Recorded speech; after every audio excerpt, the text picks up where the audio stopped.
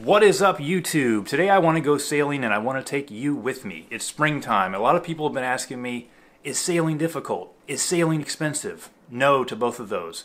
It's not that expensive. You can get into it for as much as you would pay for camera equipment or a motorcycle. A couple $1,000s. It sounds a little pricey, but no more than a lot of other hobbies.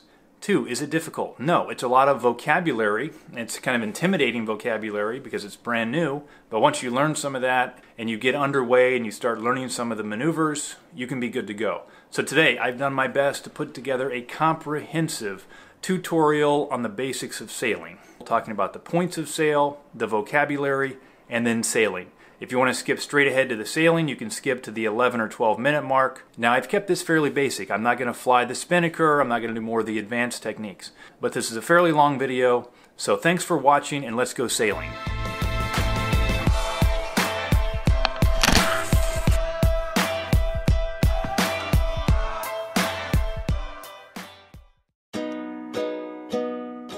In order to understand how to sail, you first have to understand your boat's relationship to the wind. So let's say the wind is coming from this direction. We're looking at an overhead view of us on the water. Easiest to understand this is looking at a clock. And approximately 10 and 2 is going to be called the no-go zone. You're not going to be able to take your boat into this area because if you take your boat here, the wind is going to hit you straight on and the sails are going to luff in the wind. It's called going in irons, and you're not going to move anywhere. Now I'm in irons.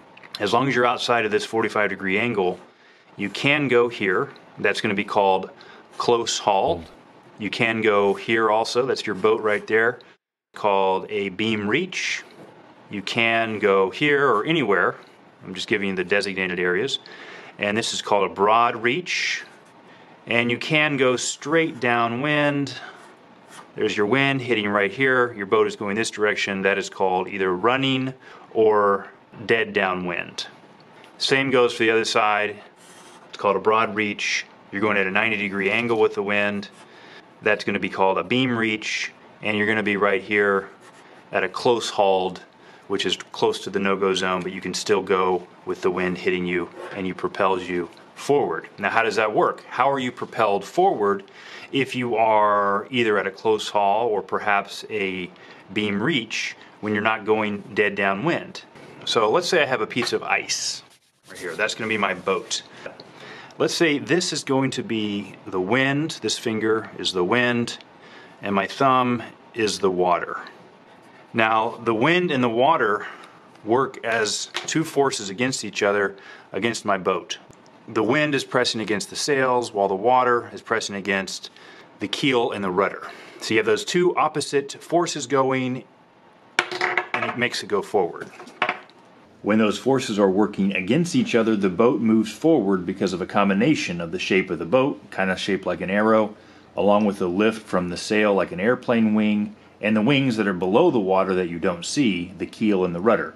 And you're forced to go forward. Now, when you're going dead downwind, you don't get the same physics. You can move forward, but it's simply because the sails are acting like parachutes, catching the wind, and you move in that direction. Typically, if you're in the beam reach area at a 90-degree angle, is when you're going to get the most force from the wind, reacting against the force from the keel and the water, and it's going to give you your fastest point of sail. Another way to think of this, and you can quiz your friends doing this, or you can look in the mirror, but it's to designate the wind coming from this direction. So you are the wind, right? I can't go this way, it's a no-go zone, right? If I turn slightly, it's going to be a close hauled. Turn at a 90-degree angle, that's a beam reach. Turn this way, it's going to be a broad reach. Go completely down this way, it's going to be running with the wind. You get the idea. Now let's put this stuff in practice.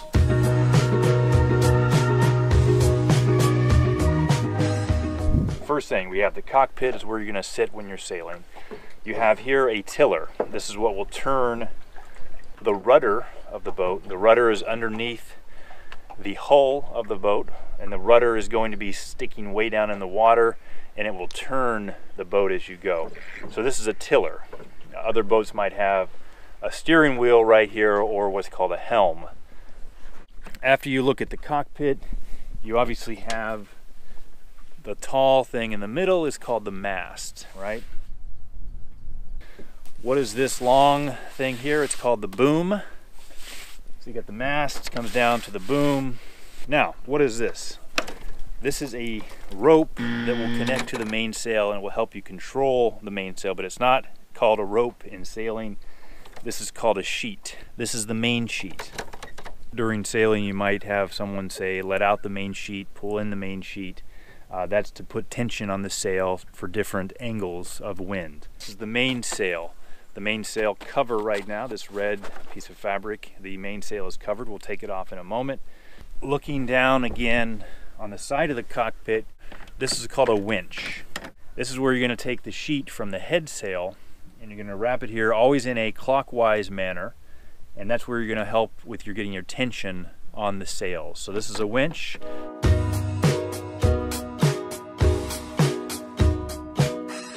There's typically a winch handle, so you put it in here and you can actually get a better grip. You're going to use the winch for the head sail sheets. Let's go up here. These are the rigging that will support the mast to make sure it's going to stay up. You have different rigging throughout. On the back here you have what's called a backstay. It's holding up the back portion of the mast. On the sides you have what is called shrouds. And on the front here, or the bow of the boat, you have the forestay or the jib stay. Now on the forestay, this is where we put the head sail. It could be a jib sail. In technical terms, a jib sail is 100% or less.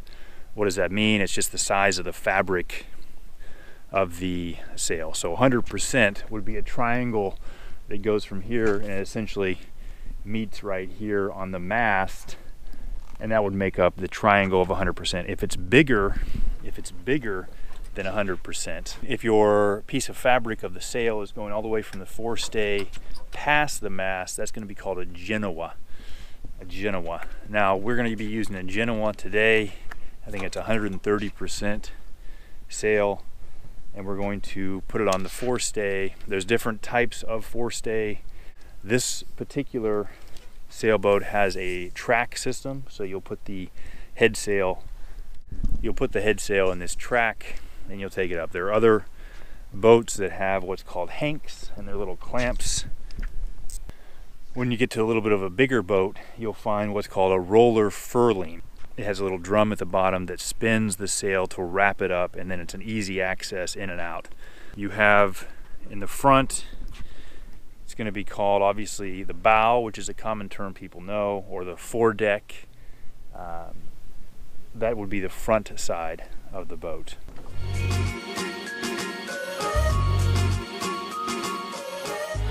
Now this particular boat has an outboard motor to get in and out of the slip. Now you don't even need a motor when you're doing sailing. That's the beauty of sailing.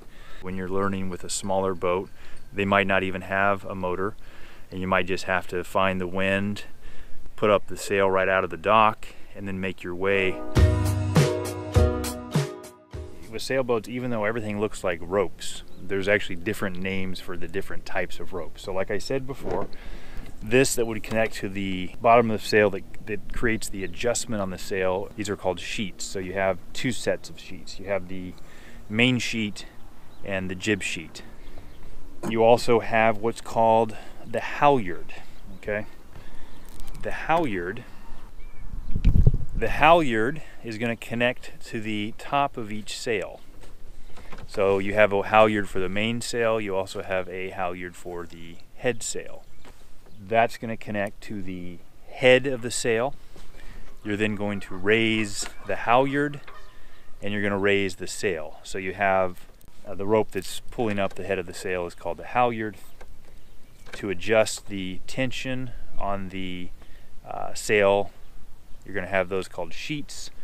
Now, the lines that are connected to the dock, those are called dock lines. All right, so you have lines, halyards, sheets.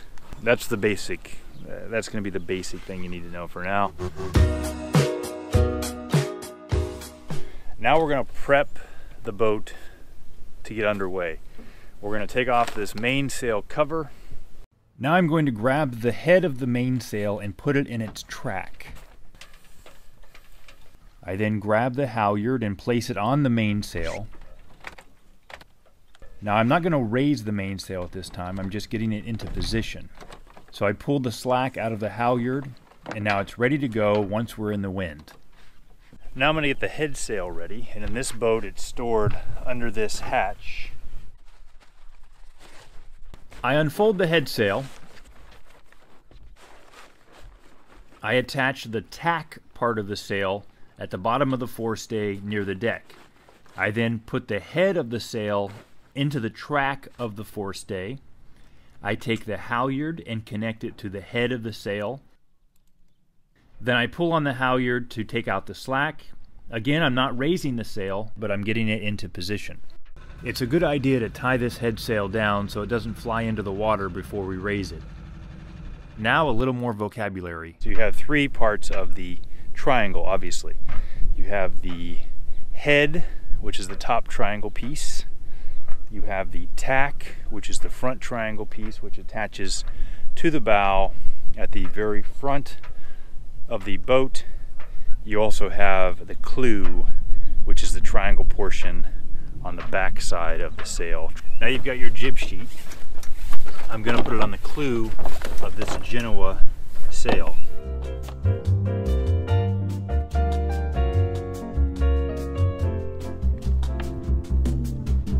Now I have my two jib sheets, one for each side of the boat. I'm going to take each sheet to the outside of the shrouds. Then the jib sheet goes through this block, and I tie a figure-8 knot in the end so it doesn't come out while underway. Then the same thing on the other side.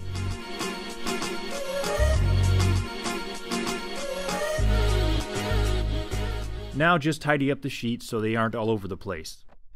Some other quick vocabulary would be what's right and left, right? We have starboard is the right, we have port is left. You can remember port because it's 4 letters, and left is 4 letters, so port is on your left side, starboard is on your right side.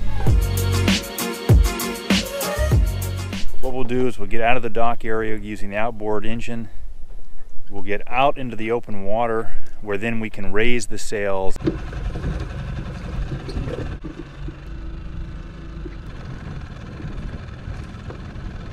This is the main sheet. I'm getting it ready. By the way, you should always wear a life jacket. I have this life jacket tied to my GoPro, so at least he will be safe if he goes overboard. Now we are out away from the dock, so as I get ready to handle the lines, I like to put on gloves, but this is optional. Before we put up the sails, we want to get the boat going directly into the wind. You can check your wind vane at the top of the mast to see wind direction. Now let's put up the mainsail. I grab the main halyard here. On this boat I typically need to help the sail up the track, so I stand on the deck, I pull a little on the halyard, then I take off the sail ties, then pull up the sail as fast as you can. This can be a little tough if you're on your own because no one's steering the boat, but the sail is now up. And we're sailing. Let's turn off the motor. Beautiful, quiet, only the wind. Let's get into our close hauled position. I'm going to pull the main sheet. I'm going to pull it right and turn slightly into the wind.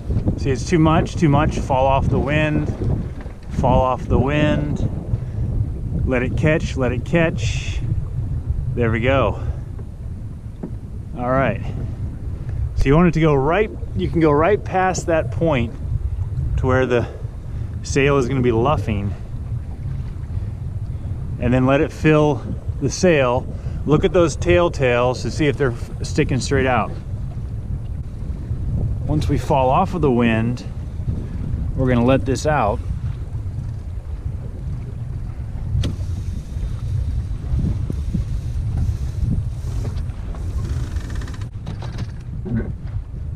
We're turning downwind, and now we're going at a broad reach, almost running with the wind. Let's go back a little way, and now let's bring it in again for more of a close hauled. bring it in, bring in the main sheet. You can see that it's now lining up to where we're in the middle of the boat, and we're also turning at the same time, and we're going to get into that. We're a little bit into the wind. I'm going to fall off of the wind just slightly, and there we go. Now we've got the sail is full, and we're going at about that 45-degree angle off of the wind. Now let's put up the head sail. Now the head sail on this boat is actually much easier to get up than the mainsail, so that should be pretty easy. And once we get this head sail up, you're going to feel a difference. We're going to be moving pretty good because that head sail, it picks up a lot of extra wind and a lot of extra speed. So let's go for it. We're going to put our gloves back on. Again, not mandatory, but I highly recommend it. Then I'm going to get the sail tie from the front. It's not safe to run up to the foredeck when sailing by yourself, but I've got to do it. Then I'm going to come back and then I'm going to lift the jib halyard, raise the halyard. The Genoa or jib is going to go to the top. You're going to have the two triangles. Let's do it. Again, you want to go into the wind when you want to raise the sails with the halyard.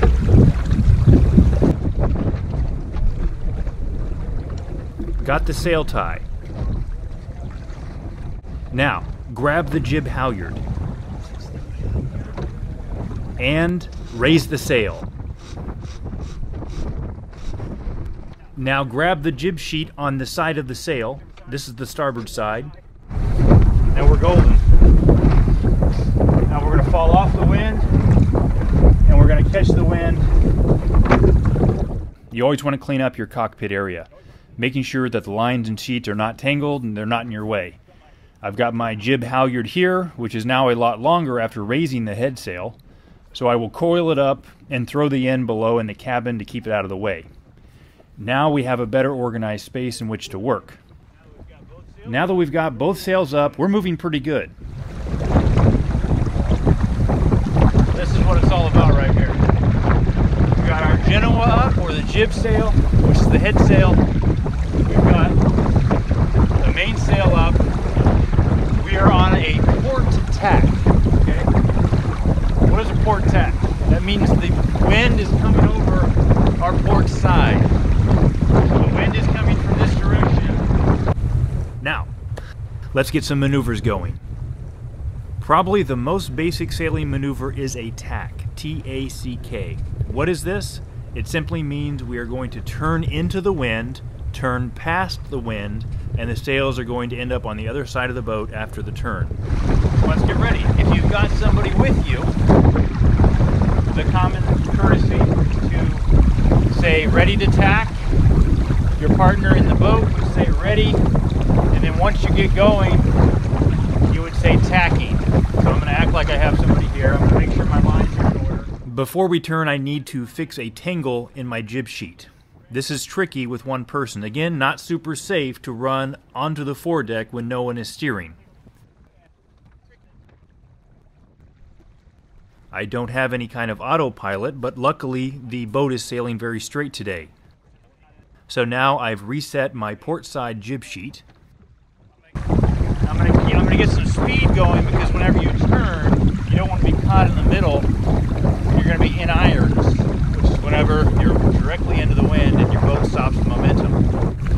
I've got my port side jib sheet. Do one wrap around the winch just to get it ready. After tacking, this is going to go automatically. The main sail is going to go on its own when you turn, but I have to control the jib sheet. Okay, ready to tack, or coming about, tacking, I'm turning, release the starboard jib sheet, then grab the port side jib sheet. I should have kept turning a little more. Now your sails will catch the wind from the starboard side, and you can secure the jib sheet on the port side. There we go, not too difficult. Now just work on that good angle with the wind. I want to pull this jib sheet in a bit if I'm going to be close hauled. I'm also going to pull the main sheet in. What I can tell you is if you're going to be close hauled, the closer you are to the wind, both your jib sheet and your main sheet will be pulled about as tight as you can. As you fall off the wind, you will loosen your sheets and let them out. If you can remember this concept, sailing is pretty simple. Now I'm going to turn a little to the left to the port side, so I will let out the sheets, just a little though. You want to go in small increments as you transition to a beam reach. And again, you will look at those little ribbons on the sails, the telltales, to see if they are sticking straight out and adjust your sails as needed. Just a little. I'm pulling on the sheet, just a little, a couple of inches. And there we go. We're sailing. Look, Mom, no hands. Now I want to show you a jibe. It's similar to a tack where we're turning, but a jibe is with the wind coming from behind. So instead of going into the wind as we did with the tack, we're going to let the wind pass us at the rear or the stern of the boat. It's a little trickier because as soon as the wind catches the mainsail, it will fling the sail and the boom to the opposite side. So you have to be careful when jibing so no one gets hit on the head with the boom. You want to have the main sheet in quite a way so that the boom has less distance to travel. So bring in your main sheet for a more controlled jibe. Let's jibe. Everybody ready? So I'm going to go into the dead downwind position. You see what's happening right now? It's a very slow jibe, controlled jibe. I'm going to switch sides onto the other side of the boat. You can see we need to pull in on the head sail. And now we're good to go. The wind is still at our back, so I need to let out the sheets a bit more. Okay, so that's a jibe, not much to it. Let's do another quick tack. Remember, the tack is where we turn into the wind and then past the wind with our bow. Tacking, release the jib sheet on the starboard side. Switch sides. You want to move to the high side or the windward side. Grab the jib sheet on the port side. Trim in on the jib sheet. Done. Now we are on a starboard tack. We're on a starboard tack because the wind is coming over our starboard side and it's going this way. That's pretty much sailing right there.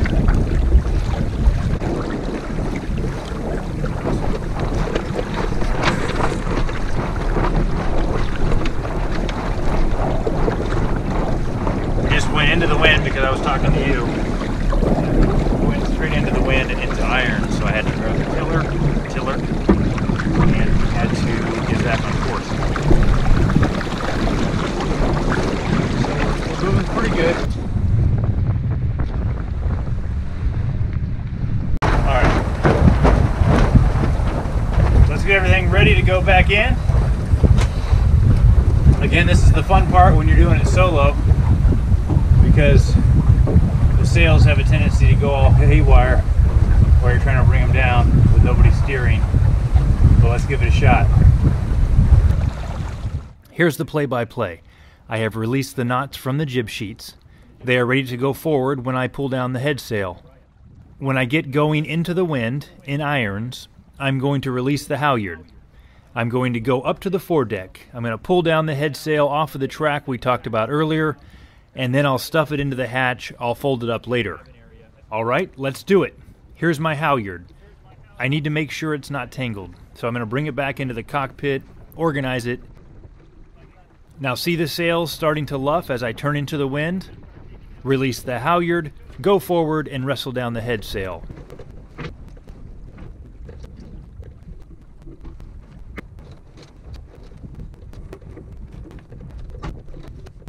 All right, I'm going to start the motor.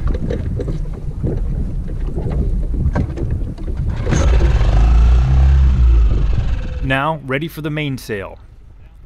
I'm going to get the sail ties. Got the sail ties ready.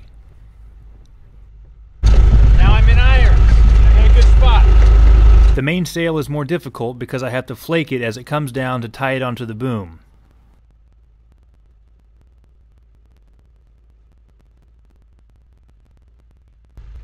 Now I'm taking the halyard off the head of the sail. I'm going to bring the halyard back to the end of the boom where I will attach it to keep the boom up. So that's pretty much the basics of sailing.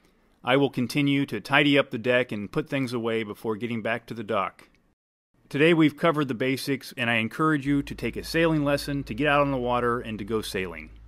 Please subscribe for more, and feel free to ask me questions or make a comment in the comment section below. Thanks for watching, and happy sailing.